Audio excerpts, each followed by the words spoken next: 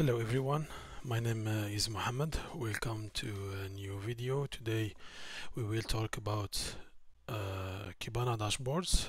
Kibana Dashboards is give you the opportunity to create a view that pull together chart, maps, filter, you name it, to display the full picture of your Elasticsearch data. To be able to do that, you can click here on a dashboard, or you can come here and you go to analytics and you go to dashboard. Click on create dashboard. We have some options here.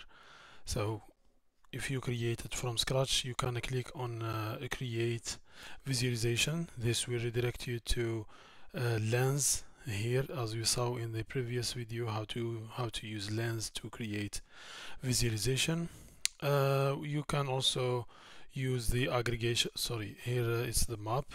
You can use it as well, and you can also go with the aggregation based visualization, and you choose your visualization and you create it from scratch. This is the same thing that we saw last time with visualization. For now, what we did last time, we create a visualization. Let's just double check. So this is our visualization. We can filter it based on the tag, and here we have all the visualization that we create last time, and as you can see here, the type of the visualization. So now it will be a really easy thing to do, is just click here, add or import from a library, use the tag to filter, and here we go. We have all visualization that we need. So it's now how to import is just click on the visualizations itself, and it will automatically import it or get imported to our visualization. So this is how we do it. The other thing, we can import to our dashboard, we can import the visualization, and also we can import save it search. If you remember last time, or in the first video when we saw discover, let me just save it.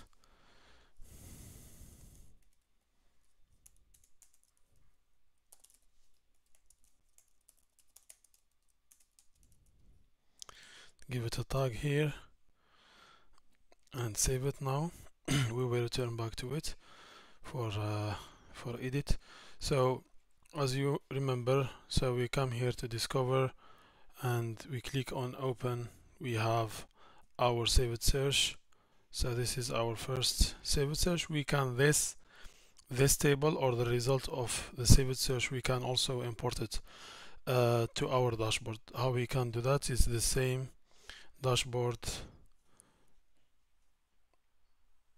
So add from library, and here the type we can, as you can see here, we have different types. We are looking for saved search, and this is our saved search. You click on it, and here we go.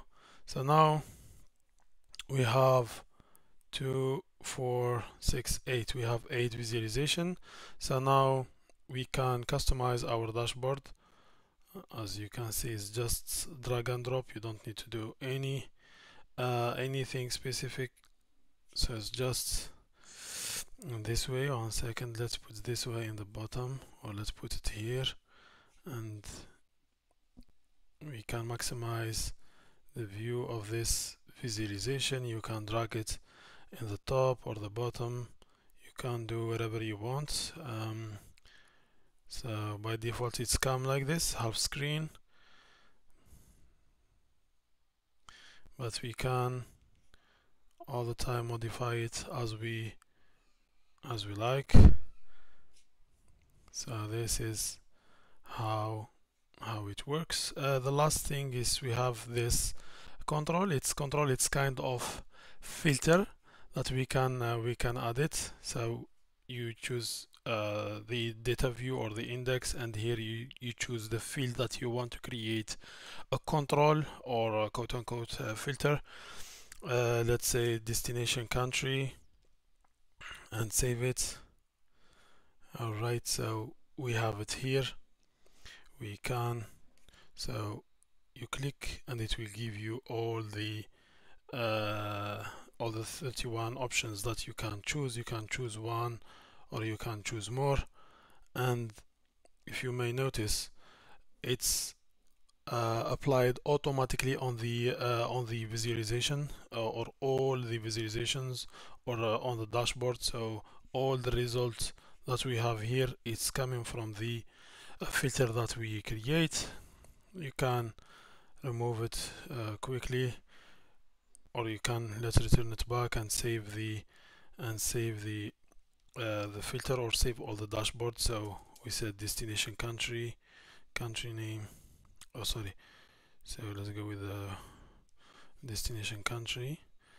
Yeah, so we can save it now again.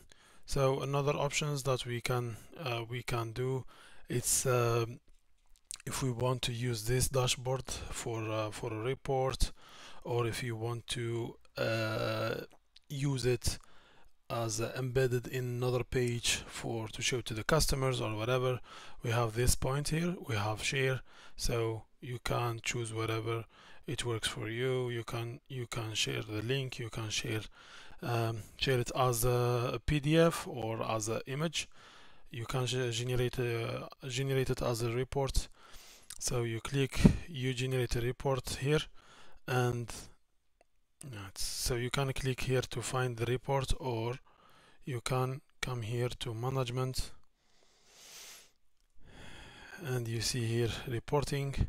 So this error is expected. The minimum RAM should be 2 gigabytes for Kibana, and since we are using the free version, it's only 1 gigabyte, and we cannot modify it since it's trial and the free version.